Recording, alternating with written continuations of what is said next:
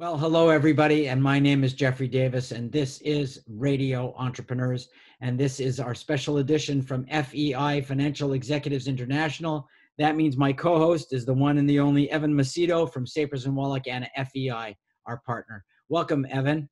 Hey, thank you, Jeffrey. It's a pleasure to be here once again. And once again, we have a very exciting interview ahead of us.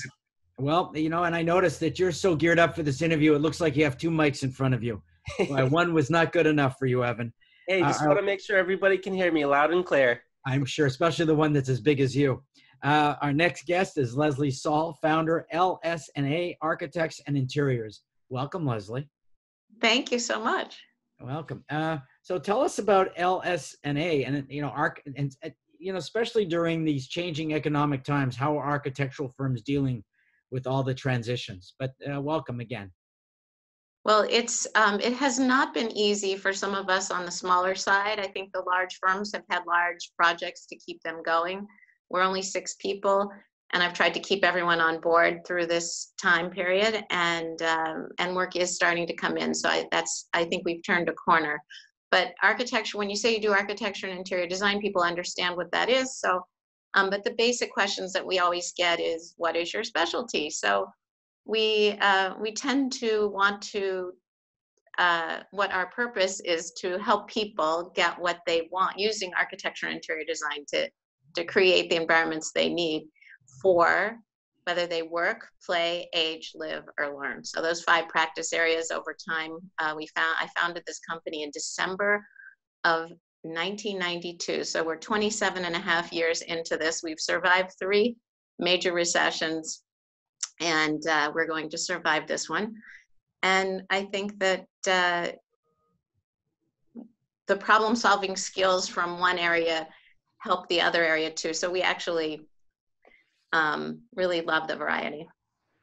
That's great. And I know you guys do a phenomenal job building out beautiful spaces, customized spaces. But Yes. Right now, everybody's working from home. And I know that you have some thoughts on, what are some of the biggest challenges that either employees or employers are facing while working from home? Well, that's what I was wondering too. You sort of stole my question, or you were reading my my mind as usual. Especially architects, because my image of working with architectural firms, I've had quite a few clients in the past, is it's always been such a collaborative environment, and like a real open collaboration. And now it's different. Well, oh, wow, that's a whole different tack on it. But let me answer your question, Jeffrey, which is, I think that it has been surprising, I think, to everybody how much can be accomplished with video calls. And we've actually developed a technique where real samples get sent to the client. So they have the real samples in hand, we have real samples in hand, and when we discuss them video call, we can actually see them and make decisions together as if we were in the same room, which is pretty amazing. And from a collaboration of internal collaboration, we have daily check-in calls, and we also do video calls where we share the screen, and we actually can mark up on the screen changes. And so we're still collaborating. It's amazing over the miles, which I think, since we have a Miami office, is maybe will help our long distance clients feel more comfortable that we work basically long distance locally. So when the working from home piece, I think, is really is a separate issue, which is, are people set up to be their most effective selves from home? And I think one of the 3 basic challenges are ergonomics, Wi-Fi, and security. So from a ergonomic point of view, when you're at the office, what our clients are complaining about when they're working from home is they miss their adjustable table that goes up and down. They miss their ergonomic chair. They don't have a dining room chair, is not an ergonomic chair. They're missing all their little monitor arms that they can set the monitors at exactly the right heights. They miss their laptop holders, their keyboard trays, and their footrests. So these ergonomic tools that that not everyone has, but many companies offer to their employees, don't exist at home. And a lot of people don't even have a dedicated space at home. So those are issues that we need to address if this is going to be longer term. The Wi-Fi at work, people have fast and secure Wi-Fi. At home, who knows? And if people are going to Starbucks, when Starbucks opens up to go do work, that's totally insecure environment. So this idea of security, not just locked drawers, which is also something you have at the office that you don't have at home, but security from a health point of view. Are you wearing a mask when you go out? We need the employees to be healthy, and we need them to practice good behaviors for the benefit of the company. So it's kind of interesting when you don't have that physical knowledge. Of course, we didn't have that. And I hear you with having an ergonomic work environment. I know I sit on a wooden bench at home, and boy, does my back hurt me at the end of the day. Yes, we actually designed a physical therapy office that we email blasted about a couple weeks ago, and they have had a lot of calls. I think they're now starting to take regular patients, but they were only able to take post-surgical patients, and there are so many people who are suffering right now from bad ergonomics. And I imagine your company can help, a lot of us working from home to redesign maybe our, our own workspaces, so we can alleviate some of those issues. And Jeffrey, were you going to say something? Well, that's it. I mean, I've heard that, a lot of companies are not planning on a full scale return to office ever, on only a minimal and with a rotation. Some companies are. So I'm thinking the redesign of office space, but also the redesign of home space. Are you looking at both options? Correct. We think that long term, this is going to be a mix of working from home and working. We have one employee who will be almost 20 years. July 4th was her last weekend at home, and I mean at work all the time. She came after that on July 5th or whatever day it was then, 20 years ago. 2 days in the office and 3 days at home. And I think that kind of setup is much more plausible for a long-term solution.